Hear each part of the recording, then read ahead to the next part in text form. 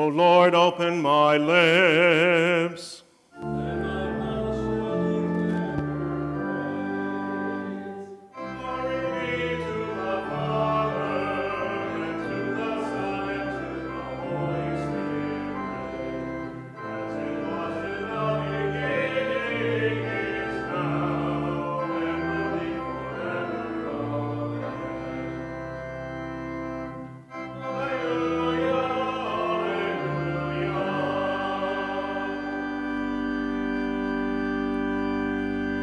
The Lord is risen indeed. Alleluia.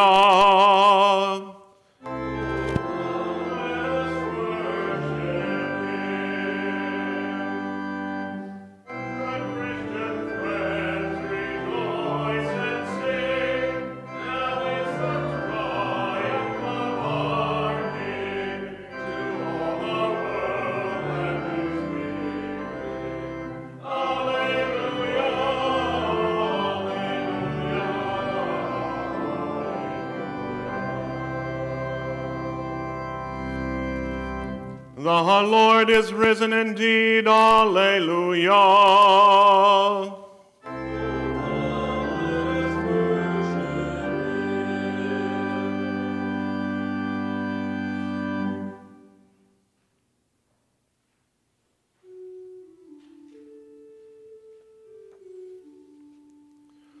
Preserve me, O God.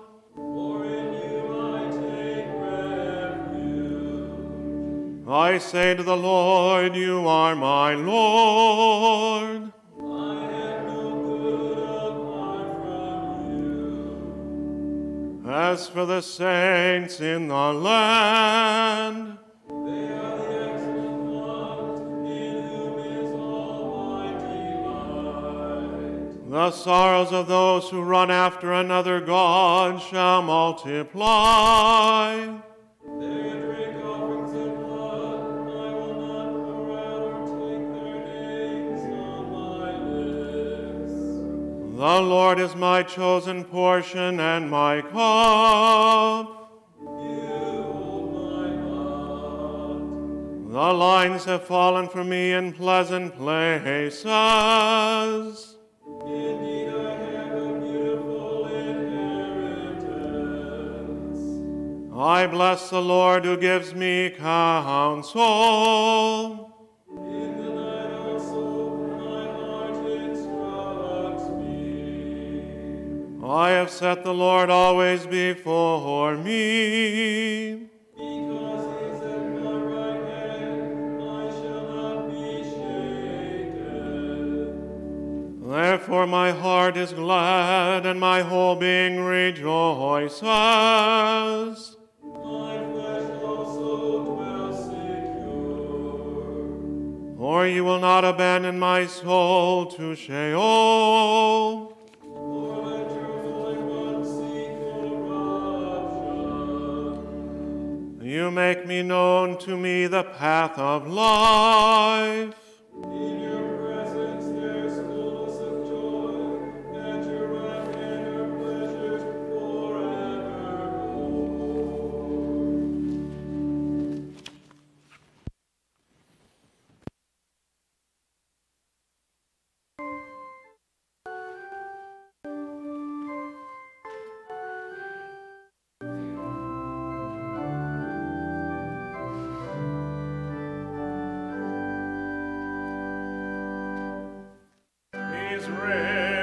He's risen, Christ Jesus the Lord.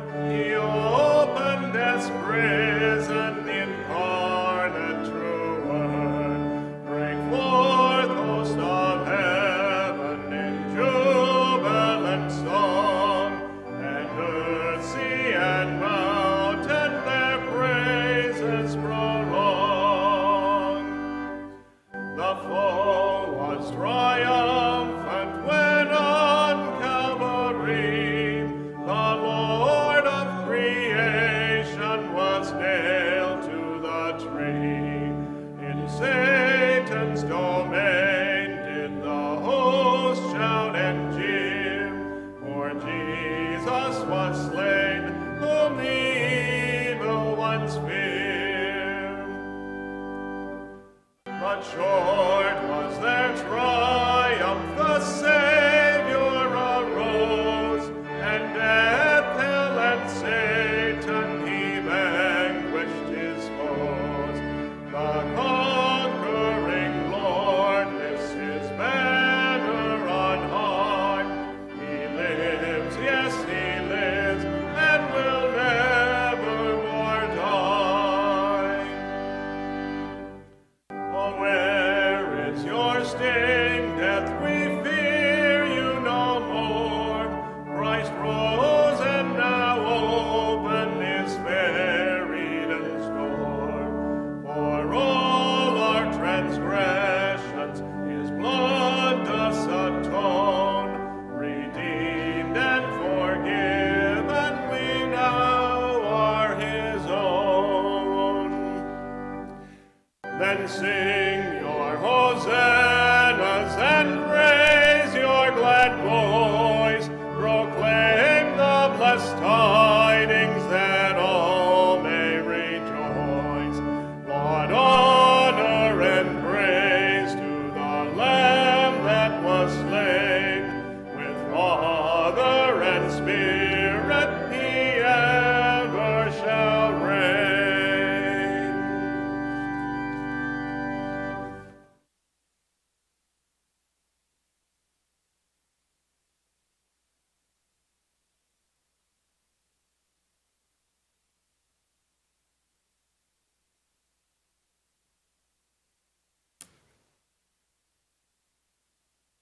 A reading from Isaiah, the 25th chapter. On this mountain the Lord of hosts will make for all people a feast of rich food, a feast of well-aged wine, of rich food full of marrow, of aged wine well refined. And he will swallow up on the mountain the covering that has cast over all people, the veil that is spread over all nations. He will swallow up death forever, and the Lord God will wipe away the tears from all faces, and the reproach of his people he will take away from all the earth, for the Lord has spoken. It will be said on that day, Behold, this is our God. We have waited for him that he might save us. This is the Lord. We have waited for him. Let us be glad and rejoice in his salvation. O Lord, have mercy on us. A reading from 1 Corinthians, the 15th chapter. Now I would remind you, brothers, of the gospel I preached to you, which you received, in which you stand, and by which you are being saved, if you hold fast to the word I preached to you, unless you believed in vain. For I delivered to you as of first importance what I also received, that Christ died for our sins in accordance with the Scriptures, that he was buried, that he was raised on the third day in accordance with the Scriptures, and that he appeared to Cephas, then to the 12. Then he appeared to more than 500 brothers at one time, most of whom are still alive, though some have fallen asleep. Then he appeared to James, then to all the apostles. Last of all, as to one untimely born, he appeared also to me, for I am the least of the apostles, unworthy to be called an apostle, because I persecuted the church of God. But by the grace of God, I am what I am. And his grace toward me was not in vain. On the contrary, I worked harder than any of them, though it was not I, but the grace of God that was with me. Whether then it was I or they, so we preach, and so we believed. O Lord, have mercy on us.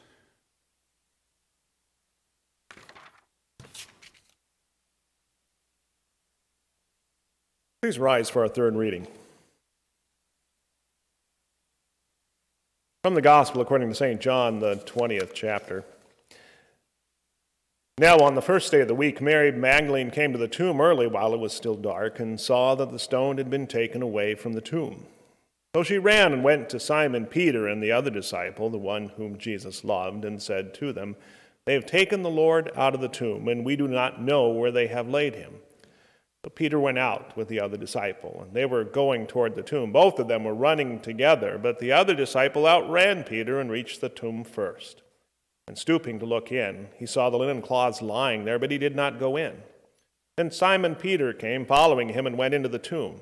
He saw the linen cloths lying there, and the face cloth which had been on Jesus' head, not lying with the linen cloths, but folded up in a place by itself. Then the other disciple, who had reached the tomb first, also went in, and he saw and believed. For as yet they did not understand the scripture, that he must rise from the dead. Then the disciples went back to their homes. But Mary stood weeping outside the tomb, and as she wept, she stooped to look into the tomb, and she saw two angels in white sitting where the body of Jesus had lain, one at the head and one at the feet.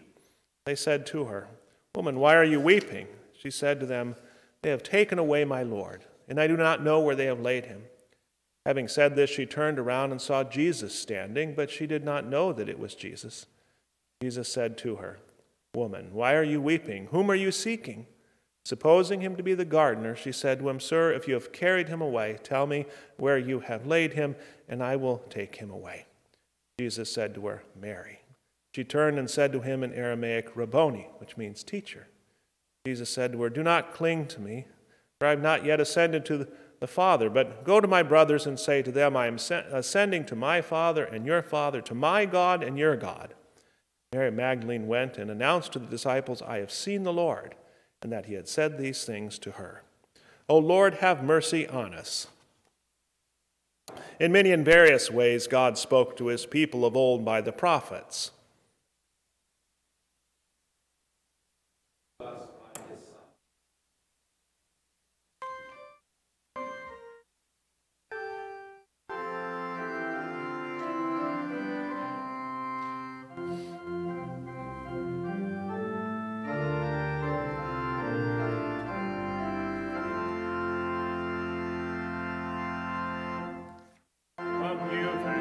Raise a strain of triumphant gladness.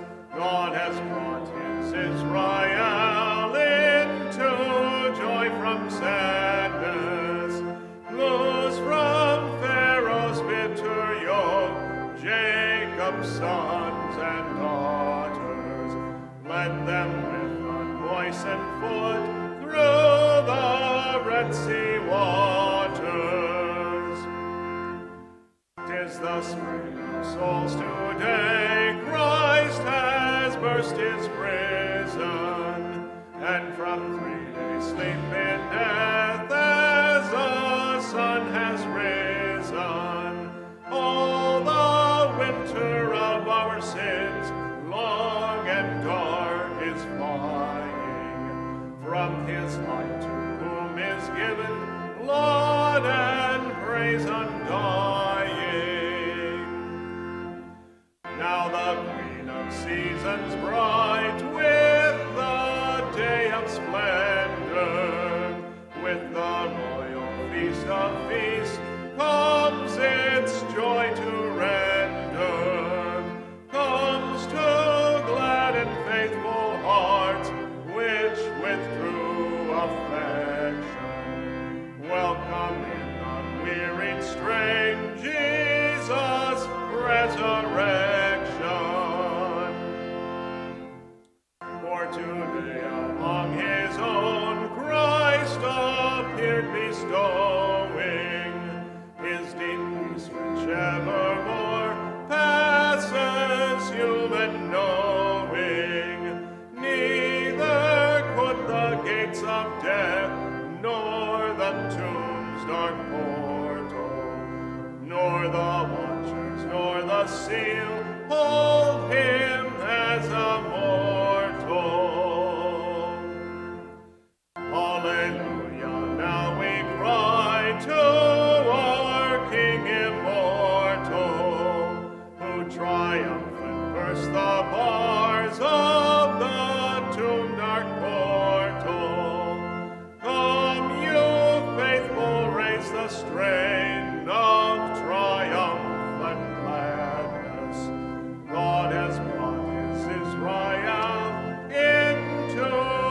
joy from sadness.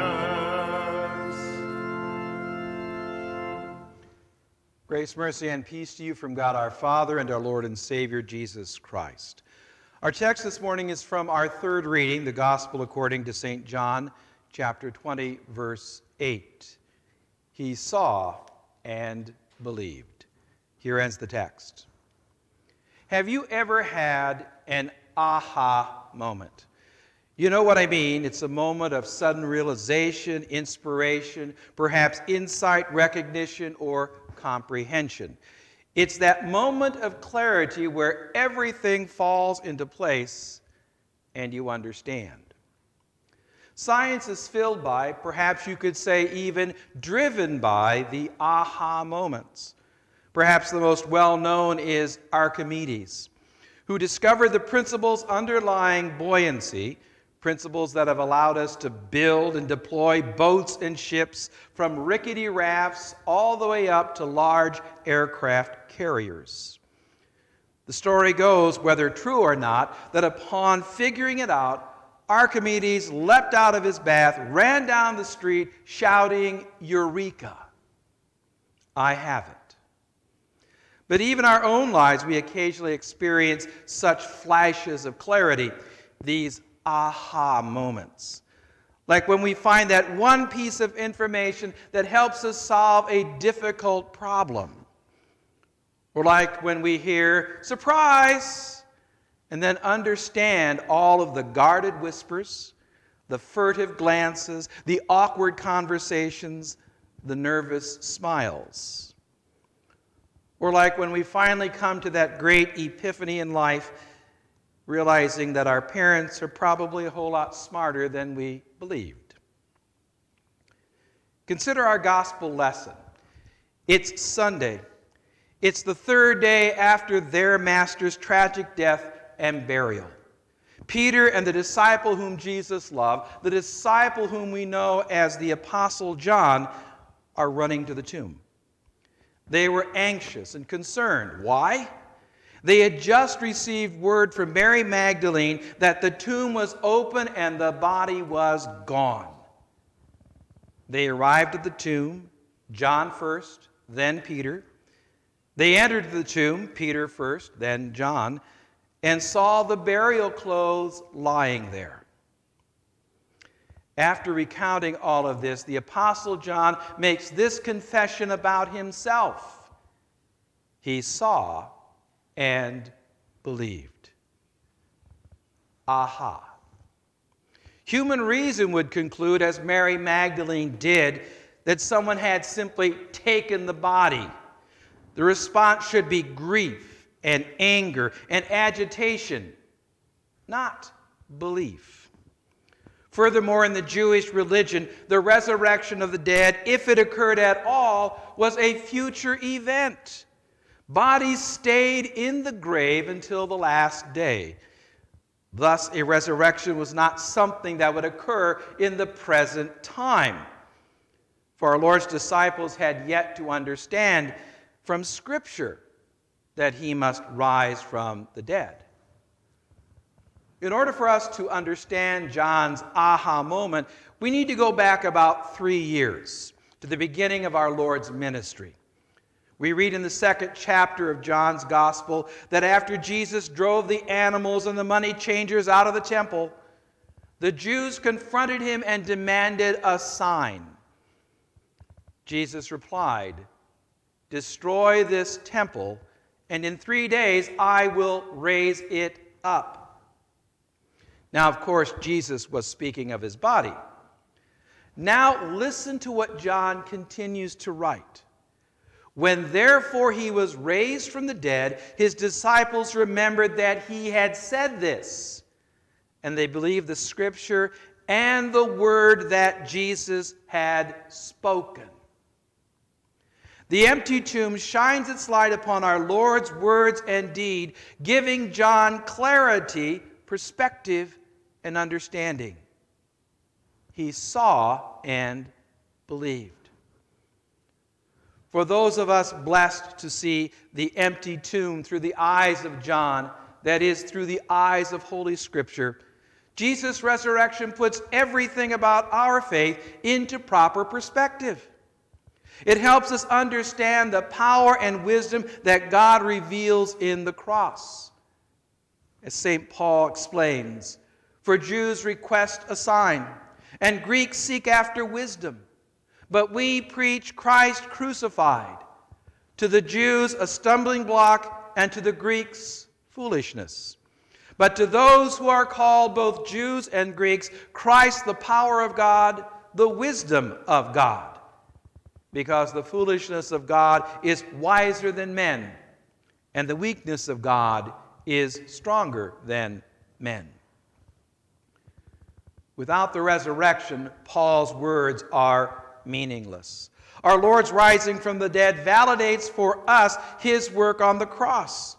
It is God's great exclamation point that Jesus is indeed the Savior of all mankind, that he is God in human flesh, the very Son of God, our Savior. The resurrection comforts and reassures us that our faith in Christ is not in vain. Human wisdom and reason alone cannot fathom the cross. Viewed by itself, the cross seems weak and foolish, and indeed it is foolish to those who are dying. The cross appears to be such a terrible, brutal way for God to save mankind. As a symbol of victory, the cross seems woefully out of place. Thus, the unbeliever scoffs at what he views as a weak, foolish, cruel, and unnecessary death. However, when we view the cross in the light of the empty tomb, that is, in the light of the resurrection, we gain a new and correct perspective. God reveals his strength through weakness, his wisdom through foolishness, his love through suffering, his victory through defeat. The resurrection reveals the cross for what it accomplished: the defeat of sin, death, and the power of the devil. Christ's resurrection, that great aha moment, alters our relationship with death, especially our death. All who have been baptized into Christ Jesus have been baptized into his death. We are buried with him. And as Christ is risen from the dead, never to die again, so also all who look upon the Son and believe in him shall rise on the last day unto eternal life. His empty tomb is a sign for us that our tombs, our graves, shall be empty as well. Death and the grave have no power over us. For on the last day, these two great enemies must yield up their captives, yield up us to the one who has conquered them. Christ's resurrection also shapes our Christian faith and life. Indeed, it would be foolish to believe in Jesus if he did not rise from the dead.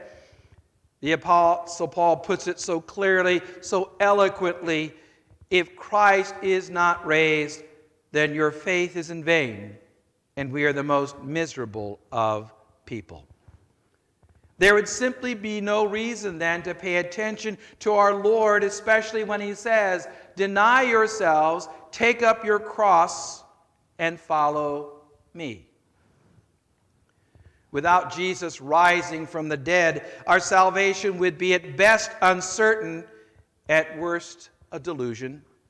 There would simply be no purpose for us to believe in Jesus. The sacraments that we hold so dear would become empty, meaningless symbols. Why be buried with Christ unless he has risen? Why celebrate the death in the Lord's Supper unless he is alive, never to die again? The resurrection of Jesus helps us understand the life-giving power in baptism, the life-sustaining power in the Lord's Supper. Our Lord's resurrection gives us that certainty that the forgiveness of sins Christ earned on the cross is ours by faith in him, imparted to us through word, through sacrament.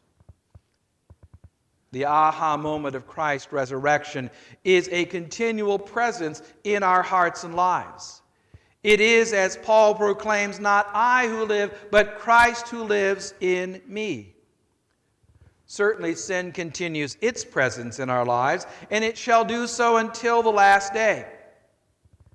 The empty tomb keeps our faith steadily focused on and firmly grounded on the cross of Christ, a foundation that can withstand all the assaults of the devil, the world, and even our sinful flesh. How can this be? Through daily contrition and repentance, we drown and bury that old sinful man in Christ's tomb, so that the new man may arise in us from that tomb to live before God in righteousness and purity forever. Thus, in living out this aha moment, our suffering and crosses become easier for us to bear. Our neighbors become easier to love and serve. For the new man is born of Christ, loving God and our neighbor as Christ does. John saw the empty tomb and believed. His aha moment. We too see the empty tomb, not with physical eyes, but through the eyes of God's Word, through the eyes of John. The empty tomb remains an aha moment for us. It shines its clarifying light upon Christ and his cross, revealing for us God's great act of redemption, sending his only begotten Son to suffer, die, and rise again, so that all who believe in him should not perish, but have everlasting life. Aha. Amen. Now the peace of God that passes all understanding, keep your hearts and minds on Christ Jesus until life everlasting. Amen. We rise and sing the canticle.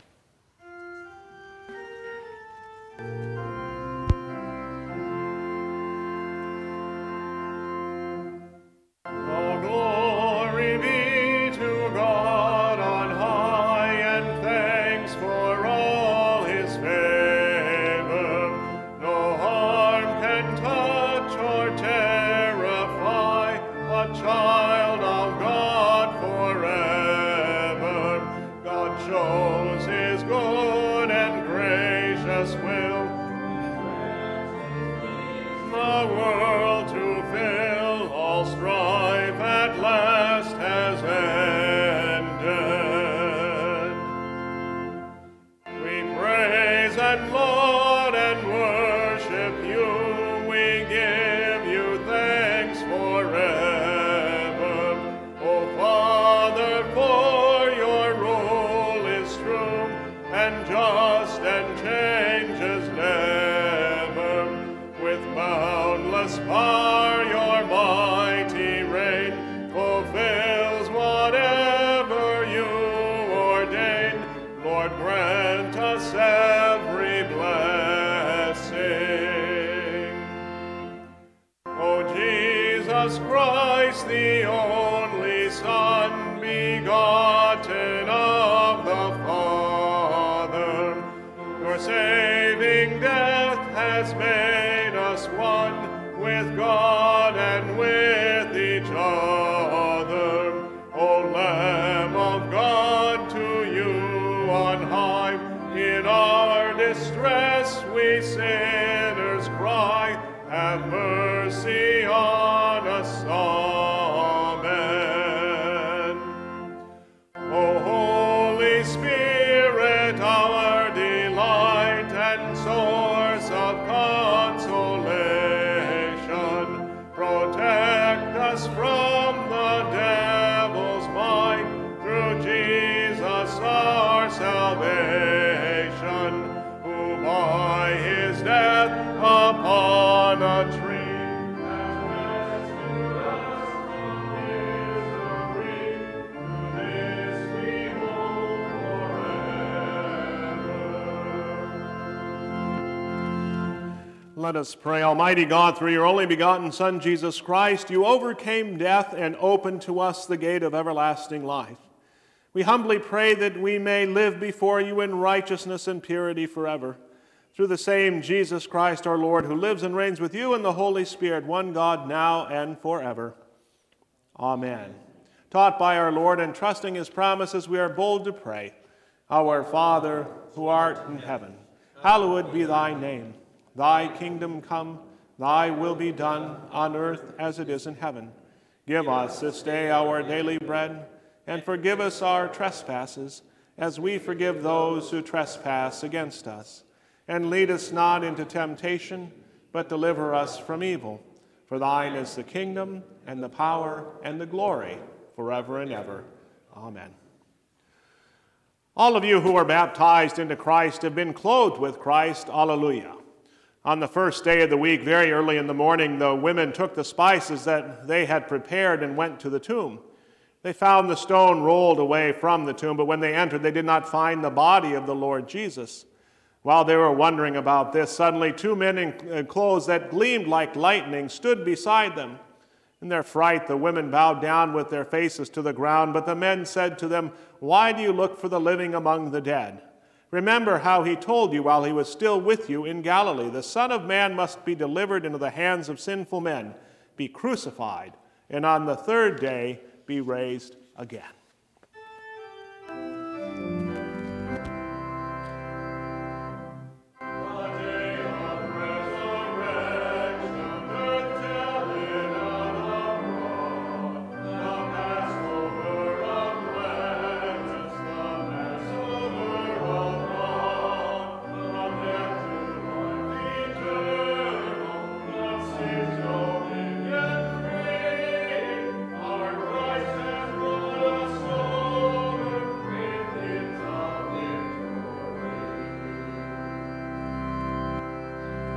O God, for our redemption, you gave your only Son to suffer death on the cross, and by his glorious resurrection you delivered us from the power of death.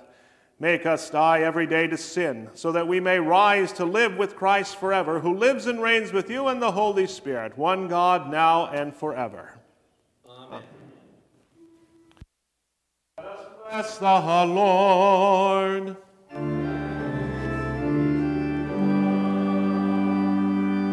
The Almighty and merciful Lord, the Father, the Son, and the Holy Spirit, bless and preserve you.